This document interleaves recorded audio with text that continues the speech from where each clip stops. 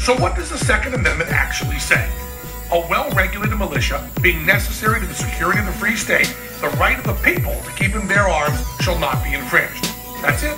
Not a lot of words, just very specific ones. It means that the states have the right to have a well-regulated militia. Sure, you need an organized military force to defend your country. The Founding Fathers clearly stated. Well, the founders were very clear about it, and the assumption went without saying. The assumption went without saying. The assumption went without saying. The Founding Fathers didn't think that the right to bear arms included bazookas, assault weapons, and all the rest. I need one of these to protect my Second Amendment rights! You know, the Second Amendment right argument in America, by the way, is completely specious for the very simple reason. If you thought you were protecting your Second Amendment to protect against tyranny, you would have acted already. The fact that you haven't proves you're weak. This is it, dumbasses! There's no more time to screw around! Get yourselves in gear, police that serve this system, and decide whose side you're on! Weak. I saw all these police videos from around the country, Indiana, California, you name it, where cops run up and boot kick suspects in the head when the guys have got their hands out, and then the police defend it and say they were just positioning his head. They kick the head, blood's flying, just boom, total power. Weak.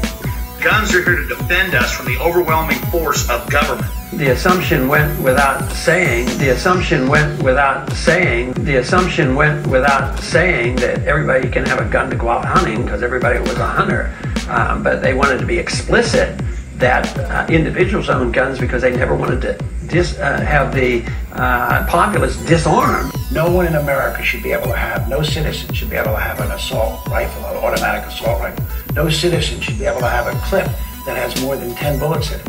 Sure, you need an organized military force to defend your country. But because there's a comma between well-regulated militia for the security of a free state, comma, the right of the people to keep and bear arms shall not be infringed. Because there's some comma, there's some difference there. I mean, I don't understand this. A well-regulated militia being necessary to the security of a free state shall not be infringed. And they believed that each community and each state would have a militia, which was just a group of people who could be called up in an emergency to be deputized for protection. In the Second Amendment, for the security of a free state, a well-regulated militia. Well, the well-regulated militia, it's in the U.S. Code. It's men 17 to 54. Sure, you need an organized military force to defend your country. I think it was the lack of respect for the Second Amendment that contributed a whole lot to the disaster of 9/11. 9/11. 9/11. I think we have a mental health epidemic. Unfortunately, in America, you got 300 million peasants debating Christian fundamentalism while they're having all their bills stolen by schmanas on Wall Street, and they're doing nothing about it because their brains are addled with drugs. My beloved republic that my children live in, that my family has been here for, since the Mayflower and founding Texas, and I love America. 9/11. 9/11. 9/11. Folks, it's so evil. Weak. The Constitution of the United States does not give people rights.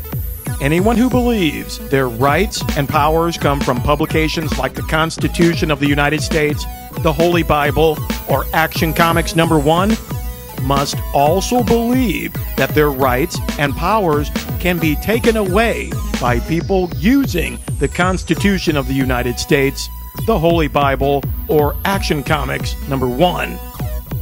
The Constitution of the United States is the con of the United States. The Holy Bible? There are holes in the Holy Bible. People who actually read the Holy Bible will readily tell you the Holy Bible is filled with contradictions. Action Comics #1 is worth a lot of money. I think over $2 million. But we can't talk about Superman right now because Superman is not from America. Superman is an alien, a super illegal alien. Let's talk about this Second Amendment to the Constitution of the United States and this so-called Bill of Rights. The first 10 amendments to the Constitution, the first 10 add-ons to this old Constitution. And so this Bill of Rights, including this Second Amendment, ratified effective December 15th, 1791. Amendment 2. A well-regulated militia being necessary to the security of a free state, the right of the people to keep and bear arms shall not be infringed. And so what you have to do, people, is break down that sentence as you would in high school. Except in high school, you're breaking down these sentences in French or German or Spanish. If you're breaking down sentences like this in English, you'd understand what's really going on. So you're going to have a subjective part of this sentence and objective. The subject is this militia, a well-regulated militia. The objective part of the sentence shall not be infringed. That's your verb taking over, letting you know what's going on to the subject. A well-regulated militia shall not be infringed. These phrases that are separated by commas that Alex Jones is so confused by. I mean, I don't understand this, but because there's a comma between well-regulated militia for the security of a free state, comma, the right of the people to keep and bear arms shall not be infringed. Because there's some comma, there's some difference there. Being necessary to the security of a free state, well, it's a well-regulated militia that is necessary to the security of a free state. And this, the right of the people to keep and bear arms, well, that's within a well-regulated militia. A well-regulated militia is necessary to the right of the people to keep and bear arms. It is a well-regulated militia that shall not be infringed. This Second Amendment, these Bill of Rights, this Constitution of the United States does not give people rights. The Constitution describes the structure of government. The Constitution also describes the actions, the activities of government. The Second Amendment refers to a militia. A militia shall not be infringed. You have to look to the Militia Act of 1792, passed May 2nd, 1792.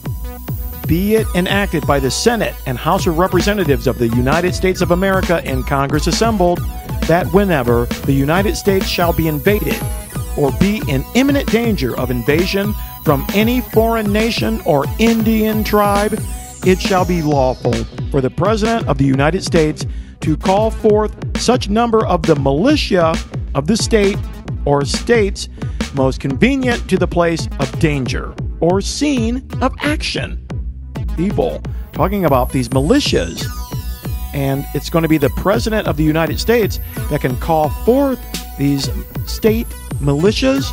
Well, when the United States shall be invaded or be in imminent danger of invasion from any foreign nation or Indian tribe, George Washington and the framers of this Constitution of the United States were not talking about arming citizens to take on this government of the United States of America.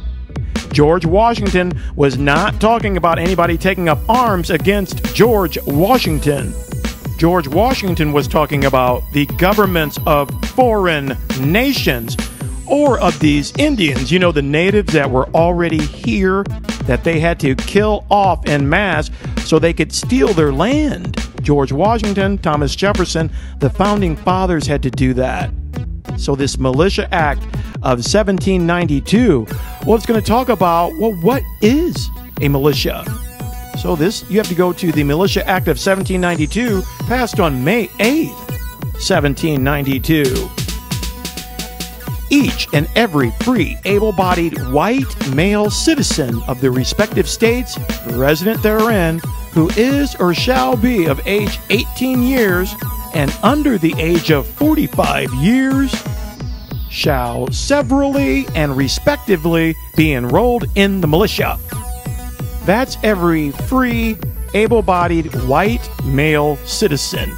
And so once these white male citizens are called into action by George Washington, well, every citizen so enrolled and notified shall within 6 months thereafter provide himself with a good musket or firelock, a sufficient bayonet and belt, 2 spare flints, a knapsack, a pouch with a box therein to contain not less than 24 cartridges.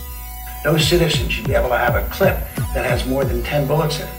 You have to understand, when George Washington called up these white guys to fight, they had to get their own guns. That's why this Constitution had to allow for keeping and bearing arms by citizens in a militia. white male citizens in a militia. You have to get your own gun. The Constitution of the United States does not give people rights. Government uses legislation and enforcement to disarm subjects all the time. You people openly know this. Just look to Chicago. Look to New York City.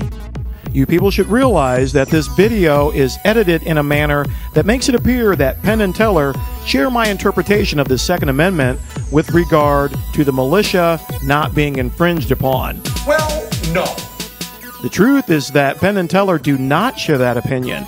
They share the same opinion as Alex Jones. I've been too busy for 2 weeks to even get it up. Penn and Teller and Alex Jones and Ron Paul believe that the Constitution of the United States gives people rights. That's why half the time these guys are out here crying about getting their rights back. If you have to ask someone to give you your rights back, that means you are a slave. You'll get what you're given.